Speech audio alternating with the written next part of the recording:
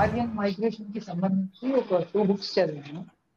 Early Indians by Tony Joseph and ఇంకోటి వచ్చేసి ఆరియన్స్ juice Brahmans by జొరోతి ఫిగ్రా. అయితే ఈ రెండింటిని బట్టి చూస్తే ఏంటంటే వీళ్ళు మాట్లాడింది ఏంటంటే ఆ human migration first out of Africa నుంచి వరల్డ్ వైడ్ గా స్ప్రెడ్ అయి ఉంది.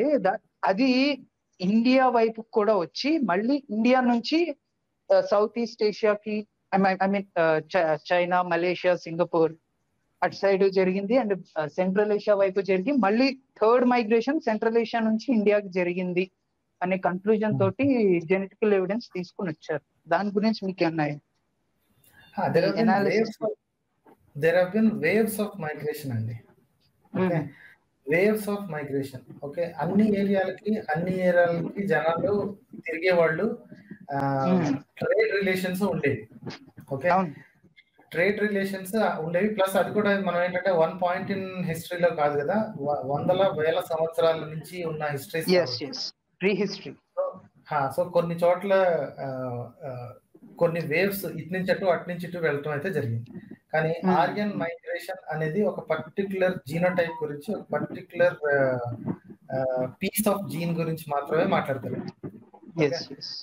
సో మన దగ్గర నుంచి బయటికి వెళ్ళారు అనుకో, ఆ బయటికి వెళ్ళారు అంటే ట్రేడ్ మీద వెళ్ళటం వేరు, సెటిల్ అవ్వడానికి వెళ్ళటం వేరు అండి. There are 2 different things. Trade relationships అన్ని చోట్లకి ఉన్నాయి. ఇప్పుడు మనకి ఆఫ్రికాకి విపరీతమైన ట్రేడ్ రిలేషన్షిప్స్ ఉన్నాయి. ఎందుకంటే అరేబియన్ సీ దాటితే ఆఫ్రికానే కదా. అవునండి. సో అది ఈ మోడర్న్ హిస్టరీ స్టార్ట్ అయిన తర్వాతనే వెళ్ళింది అంటానికి ఏం లేదు, ఎప్పటి నుంచో ఉంది. ఇప్పుడు అరబిక్ పెనిన్సులాకి మన సూరత్ లో ఉన్న పోర్ట్లకి మన హిస్టరీ రాయటం కంటే ముందు నుంచి ఉంది. So trade relations are different అండి. ఇప్పుడు ఒక ఇండియాకి లేదా భారతదేశం యొక్క ఒక రాజుకి సంబంధించిన 4-5 కాయిన్స్ ఎక్కడో యురేషియాలో ఎక్కడో దొరికాయి అనుకోండి, ఫర్ ఎగ్జాంపుల్. కనిపించగానే అదిగో మా రాజు అక్కడ కూడా పాలించాడు అనేస్తారు మన వెధవలు. ఇప్పుడు ఇక్కడ ఉన్న ట్రేడ్ కి అక్కడ తీసుకెళ్తాడు కదా, ట్రేడింగ్ అక్కడి నుంచి ఇక్కడికి వచ్చారు, ఇక్కడి నుంచి అక్కడికి వెళ్తారు. So they have been trades from here and that. Land trade నడిచింది, సీ ట్రేడ్ నడిచింది. సో మన వాళ్ళకి సంబంధించిన ఏదైనా ఒక చిన్న వస్తువు లేకపోతే ఒక చిన్న బొమ్మ ఏదైనా ఇంకా ఏ దేశంలో కనపడగానే అదిగో మా హిందూ మతం అక్కడ కూడా ఉందంట. అది వాళ్ళు కూడా హిందూ దేశం, వాళ్ళు హిందూయిజమే అని అంటారు. హిందూయిజం ఇది ఇటర్నల్. ఇప్పుడు చూడండి, ట్రావెలింగ్ చేసిన వాళ్ళు, మన ఇండియా అనే భూభాగానికి ట్రావెల్ చేసిన వాళ్ళు పుస్తకాలు రాస్తున్నారండి. ఓకే, బిఫోర్ కామన్ ఎరా వచ్చిన వాళ్ళు ఉన్నారు, కామన్ ఎరా దగ్గరలో వచ్చిన వాళ్ళు ఉన్నారు, ఫస్ట్ సెకండ్ సెంచరీస్ లో వచ్చిన వాళ్ళు ఉన్నారు, 4th century 5th century 7th సెంచరీలో వచ్చిన వాళ్ళు ఉన్నారు. అన్ని టైమ్స్ నుంచి దీని మీద యాక్చువల్లీ ఇంకో వీడియో తర్వాత చేస్తాను. అన్ని చోట్ల నుంచి వచ్చినప్పుడు ఇక్కడ నుంచి వాళ్ళు నేర్చుకున్న జ్ఞానం కానీ లేదా ఇక్కడ ఉన్న పరిస్థితుల గురించి కానీ వాళ్ళ పుస్తకాల్లో రాసుకుని వాళ్ళ దేశానికి తీసిపోయారు. వాళ్ళు ట్రావెలర్స్. ఓకే, కానీ మన వెధవలు ఇక్కడ నుంచి విదేశాలకు పోయి అక్కడ నేర్చుకు వచ్చింది ఏమి లేదు ఇక్కడ. అవునండి, అవును. సో వీళ్ళు ఏమంటారంటే అందరు మా దగ్గరికి రావాలి, ఎందుకంటే మన దగ్గర జ్ఞానం ఉంది అని.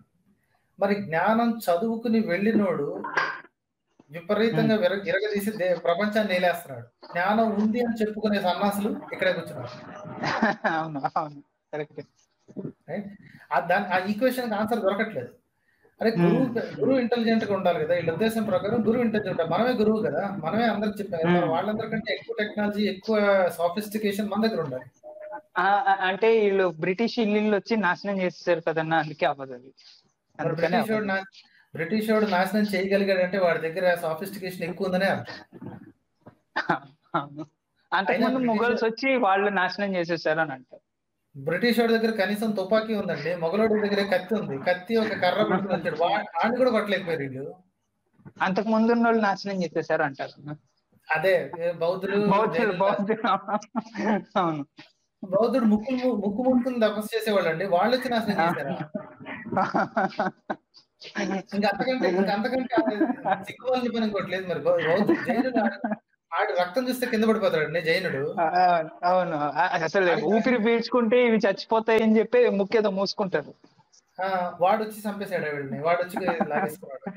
బ్రిటిష్ వాడు ఇంకొకటి కొట్టేసాడు అన్న చెప్పండి. అంటే బ్రిటిష్ వాడు కొట్టాడంటే సరే, ఆడి దగ్గర తుపాకీ ఉంది, మన దగ్గర తెలియలేదు, మనకు అంత లేదు, మన దగ్గర అస్త్రాలన్నీ దాపెట్టుకున్నాము, అస్త్రాలయంలో దాపెట్టుకున్నాము అనుకోవచ్చు. బానే ఉంది. మరి మొగలోడు ఎప్పుడో 800 ఏళ్ల క్రితం వచ్చాడు. వాడి దగ్గర కత్తి కర్ర తప్ప వాడి దగ్గర కనీసం గన్స్ కూడా లేవు. అప్పట్లో లేవు కదా, గన్ పౌడర్ తెచ్చుకోలేదు. వాడు కత్తి గుర్రం మీద కత్తి వేసుకుని వచ్చాడు అంతే, వాడి దగ్గర ఇంకేం లేవు. ఆని కూడా పట్టలేకపోయారు మనోళ్ళు.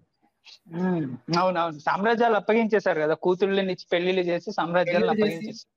వాళ్ళ దగ్గర మంత్రులుగా పనిచేశారు, మరి ఇంకేం చేస్తాం. అవును, సామంత రాజులుగా అట్లా పనిచేశారు. ఇంకోటి అన్న, ఈ మధ్యన ఈ రాజీవ్ మల్హోత్రా అని, స్ట్రింగ్ వినోద్, వీళ్ళందరూ కూడా ఓపెన్ గా పబ్లిక్ గా we want to destroy Hinduism and propagate Hindutva nationalism అని ఓపెన్ గా చెప్తున్నారు. అసలు వాళ్ళకి ఇది ఉంది కదండి, ఫ్యాన్ బేస్ ఉంది కదా. అంటే ఇప్పుడు చెప్పండి అన్న. ఫ్యాన్ బేస్ ఉంటే ఏదైనా మాట్లాడేయచ్చు అండి. And I think we all understand what they are doing. వాళ్ళు టెస్టింగ్ దేర్ పవర్స్ అండి, టెస్టింగ్ దేర్ పవర్స్. ఇప్పుడు హిందూయిజం ని నాశనం చేద్దాం అంటే, ఇప్పుడు హిందూయిజం ని నాశనం చేద్దాం అని ఆల్రెడీ ఒక 19th సెంచరీలో ఒకటి ట్రై చేశాడు. వాడి పేరు దయానంద సరస్వతి. ఓకే, ఆర్య సమాజ్ ఎస్టాబ్లిష్ చేసినప్పుడు ఈ పురోహితులు, ఈ దొంగ విధవులు, ఈ శంకరాచార్యులు, పీఠాధిపతులు, వీళ్ళందరూ జనాల్ని మూర్ఖులు చేస్తున్నారు అని చెప్పి ఆర్య సమాజ్ స్థాపించాడు. ఇప్పటికి కూడా ఆర్య సమాజ్కి వాళ్ళకి పడదు. ఈ సంక్రమ మఠాలకి, మఠాధీశులకి, వీళ్ళకి ఆర్య సమాజీలకి ఇప్పటికీ పడదు. ఇప్పటికీ కొట్టుకుంటూనే ఉంటారు, ఫేస్బుక్ లోని, పుస్తకాల్లోని, వాటిని కొట్టుకుంటూనే ఉంటారు. సో వీళ్ళు, ఈ మల్హోత్రా గాడు, ఈ దార నిరోధ్ గాడు, వీడు వచ్చి పీకేది ఏమీ లేదండి. వాళ్ళు జస్ట్ అరిసి వాళ్ళ వ్యాపారం వాళ్ళు చేసుకుని ఇంకొన్ని డబ్బులు సంపాదించుకుని పోతారు. హిందూయిజం ని నాశనం చేయడం వీళ్ళ వల్ల అయితే కాదు. అంటే ఈ రౌడీజం, కమ్యూనిజం ఎట్లాగో హిందూయిజం కూడా అట్లాంటిదే. We don't want that, we want హిందుత్వ అని స్లోగన్ పెట్టుకుంటున్నారు. అదే ఇట్స్ నాట్ ఇజం అంట, ఇట్స్ త్వం త్వం తవాస్మి సంథింగ్ ఏదో అంటున్నారు. ఏం చేయగలుగుతాం. అట్లా హిందుత్వ అనే వర్డ్ ని ఎస్టాబ్లిష్ చేసింది ఒక నాస్తికుడు కదండి. ఎవరు? సావర్కర్ అంటారా? Sorry worker. వాడి పుస్తకంలో వాడు రాసుకున్నాడు, హి డజంట్ బిలీవ్ ఇన్ గాడ్. అవును. వీళ్ళకి కూడా, వీళ్ళకి కావాల్సింది ఏంటంటే పొలిటికల్ మైలేజ్ అండి. ఆ సావర్కర్ కి ఏ పొలిటికల్ ఐడియాలజీ అయితే కావాలో వీళ్ళకి కూడా అదే కావాలి. వీళ్ళకి దేవుడికి సంబంధం లేదు. నిజమైన హిందువులు అని అనుకునేవాళ్ళు, వాళ్ళ మతాన్ని లేదా వాళ్ళ ధర్మాన్ని కాపాడాలనుకునేవాళ్ళు ఈ దార నిరోధ్ గాని కాలుతుందని పక్కన పడేయాలి. అవును. ఈ మధ్య మన తెలుగులో కూడా అహం బ్రహ్మాస్మి అని ఒకటి వచ్చిందన్న. అసలు వాడు ఎట్లా తిడతాడంటే ముస్లిమ్స్ ని, క్రిస్టియన్స్ ని, బూతులు ఒకటే తక్కువ. అసలు బూతులు ఒకటి తక్కువ. వాడితో నేను మాట్లాడాను ఆల్రెడీ. అంటే టెలిగ్రామ్ లో నాతో కాంటాక్ట్ లోకి వచ్చాడు. లైవ్ లోకి రమ్మంటే ధైర్యం సరిపోయాడికి. ఊరక అక్కడిక్కడ వచ్చి ఏంటి ఇంకొకళ్ళ వీడియోకి, ఆ ధర్మ మార్గం ఛానల్కి పోయి అక్కడికి పోయి మరుగుతా ఉంటాడు అనమాట. దమ్ముండదు, ఇక్కడ లైవ్ లోకి రమ్మంటే దమ్ముండదు, జస్ట్ అక్కడికి వెళ్ళి అరుచుకుంటూ ఉంటాడు అనమాట. రైట్. ఇంకోటి, ఈ రాగా సస్పెన్షన్ మీద మీ అనాలిసిస్ ఏంటన్నా? రాహుల్ గాంధీ అంటే వీళ్ళేమో మహాత్మా గాంధీని తిట్టేస్తున్నారు, జవహర్లాల్ నెహ్రూని తిట్టేశారు. రాహుల్ గాంధీ మోదీని ఏదో అనేసరికి కేసులు వేసేసి సస్పెన్షన్ చేసేసారు. బయాస్ అండ్ ఎందుకు? 2 ఏళ్ల క్రితం మాస్టర్, అది చాలా సింపుల్ అండి. రాగాన్ని కొట్టడానికి వాళ్ళ దగ్గర ఆయుధాలు తక్కువ అయ్యాయి. సో పాత ఆయుధాలు ఎతికారు అంతే. It's very simple game. Straight కనిపించేస్తున్నాయి కదా. ఇప్పుడు ఎవడు క్వశ్చన్ చేసినా వాడి మీద ఐటీ రైడ్స్ పంపించాలి, లేదా సిబిఐ రైడ్లు పంపించాలి, లేకపోతే ఏదో ఒక థ్రెట్లు పంపించాలి, లేకపోతే మీడియా హౌస్ లో అరవాలి. సో ఈ రాహుల్ గాంధీ మీద ఆల్రెడీ అన్ని ట్రయల్స్ అయిపోయినాయి. అయినా వాళ్ళు వెనక్కి తగ్గట్లేదు. ఆ క్యాండిడేట్ నడుస్తూనే ఉన్నాడు, వెళ్ళి మాట్లాడుతూనే ఉన్నాడు, అందరితోటి క్వశ్చన్లు అడుగుతున్నాడు. సో ఇప్పుడు ఆయన నోరు ముయించాలి అంటే పాత ఆయుధం ఏమన్నా మిగిలిపోయింది ఎక్కడ ఉందా చూడు అన్నారు. వెళ్ళిపోయి నీట్ గా చేయాల్సింది చేసి వాడు చేశారు.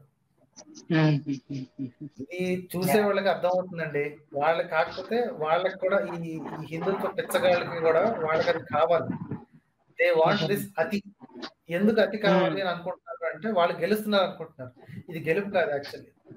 ఈ రోజు వీడు చేశాడు కదా, రేపు నిజంగా ఏదో జరిగి లేకపోతే సంథింగ్ జరిగి అపోజిషన్ వాళ్ళు గవర్నమెంట్ స్థాపించారనుకోండి,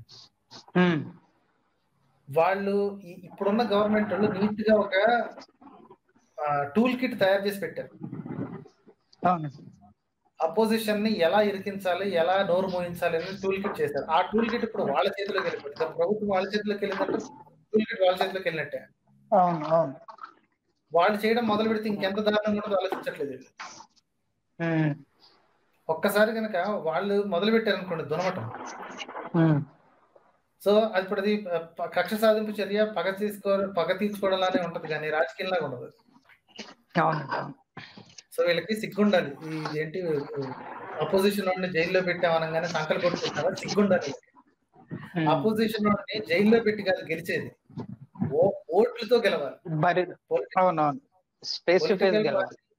పొలిటికల్ పార్టీకి గెలుపు అంటే పక్కన నోరు మూయించడంలో కాదు, ఆడు నువ్వు ఎంతైనా మాట్లాడు, దేశం అంతా నాతోనే ఉంది అని ప్రూవ్ చేయడంలోనే వాడు గెలుపుంది. రైట్. ఇంకా ఎదురు వాడికి ప్రొటెక్షన్ ఇచ్చి మాట్లాడు, పాడు గజాల పాడు అని చెప్పి ఇంకా వాడికి ఎక్స్ట్రా ఫ్రీడమ్ ఇచ్చి you do what ever you want, గెలిచేది నేనే, అది ధైర్యం అంటే. నిజంగా 56 ఇంచోడు అని చెప్పుకుంటారు చూసారా, చెప్పన్ ఛాతీ అని.